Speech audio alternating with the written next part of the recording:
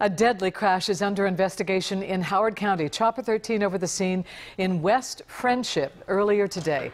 Police say a car was traveling south on Route 32 when it attempted to turn left onto I-70 and was hit by a truck. A passenger in the car was pronounced dead at the scene.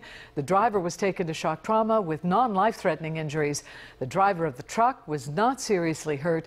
Police say a preliminary investigation reveals the car failed to yield right-of-way when making the turn.